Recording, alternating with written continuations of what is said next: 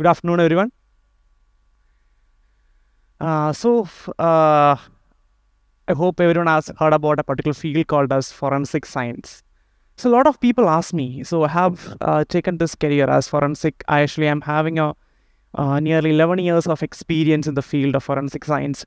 3 years as a scientific officer in a Central Forensic Science Laboratory, and followed by 8 years of experience as an academician, as a researcher, especially in the field of forensic science. So a lot of people ask me why forensic science, especially have taken this career in the year 2010, where a lot of people were just like engineering, nursing, doctor, MBBS, doctors, and other aspects, other areas. Why people ask me why forensic science? That is why I'm here. That is what I am. The uniqueness, especially of your career, makes you unique. That is why I am in this TEDx platform. So thank you to the organizers for considering me as one of the speakers to this TEDx event. So when you talk about crime, especially when you read the news in newspaper or when you scroll the social medias, we see and we hear a lot of crimes. Have you ever thought why people commit crime? Especially heinous crimes, murder, rape, that too, gang rape. So I am just here to throw some lights on certain aspects of crime. Why do people commit crime? So understanding criminal behavior is a multifaceted task, and it is a lot of factors are involved, especially in dealing with or especially in explaining crime. So main factors are the sociological factors. Generally, we say psychological factors. We say some neurobiological or neuropsychological aspects. We say, or we are having something to deal with cultural aspects. So normally, when you say I hope it is everything is known to people like sociological factors. When we say the family conditions, the poverty, unemployment, social and economic instability, all these are certain factors. Yes, of course, they are these factors contributing to criminal behavior. And coming to the sociological or psychological factors, like people say lack of empathy. Some people are having certain kind of personality traits like aggression, impulsivity, which makes a person to crime. Or coming to these neurobiological, people say that, or researchers say that certain brain dysfunction, especially when you talk about the structural and volume reduction or functional reduction of certain brain parts like amygdala, prefrontal cortex, or certain kind of neurotransmitters imbalance, all these can foster to criminal behavior. And cultural aspect, when you discuss, especially when you talk about gender roles and expectations, especially in a particular society where we give more importance to the masculinity and where we accept the aggression. So in such kind of society, what happens is that men tend to have more, or they engage in more criminal behavior. So is it the factor? So all these are certain kind of factors generally everyone speak. So just imagine a person who is coming under all these categories. What is the likelihood of that particular person to engage in behavior? That is, he is from a very low economic social background, or the person is having these kind of problems with respect to psychological, as well as he is having some problem with his brain. Not every person will commit such kind of crimes. No, it is all about a personal experience. If the person has such kind of experience, and each of these kind of factors can act as a vulnerability factors, especially in determining the person to be a criminal. So how to mitigate these factors? So I will take a story of a person. So the story of a person, actually he's a serial killer. He's called as a serial killer. He's from around Kerala, from Thrissur. So in the year 2003 to 2005, that was his year of operation in Thrissur. So this killer actually was a ripper. He's a very famous ripper. So as I told, his childhood was so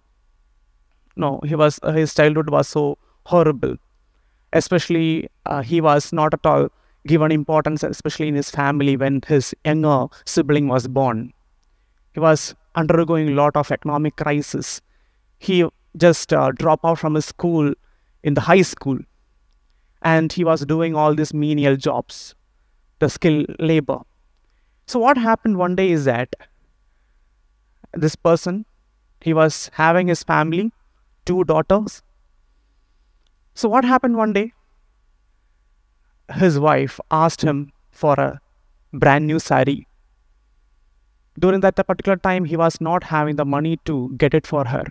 So what happened is that he just take a sari from his neighborhood and gifted as a new sari to his wife. So ultimately what happened is that when his wife wore this and went for a marriage function, she has been caught red-handed. And ultimately police came and arrested him for stealing a sari.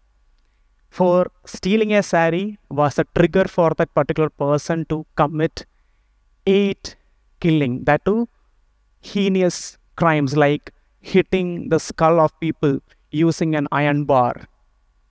So this is how the society, this is how the criminals are. So understanding the person, understanding the psychology, understanding how to properly rehabilitate these offenders, it is very, very important, especially in a society. As we know that, especially in India, we do have a lot of crimes.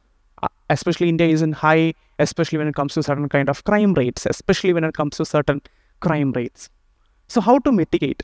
So people ask me, is it possible for us to rehabilitate the offender?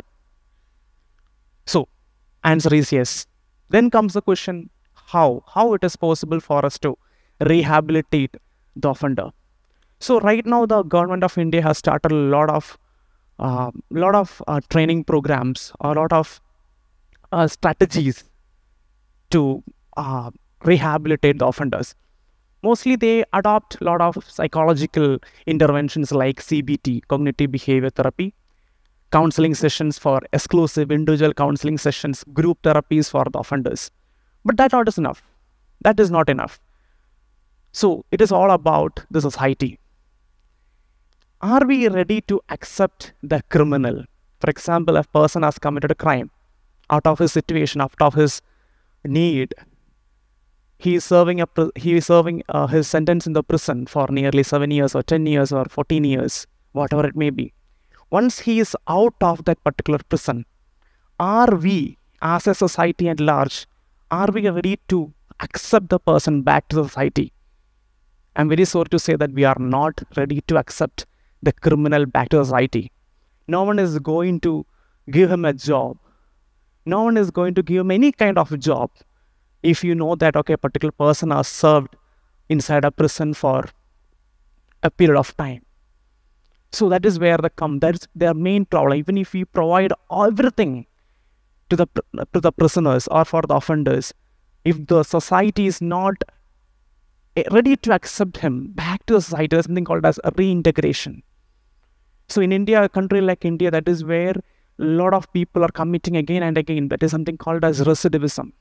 People do commit crime and these offenders are recidivist. Again and again, after serving in prison, again and again they commit crime.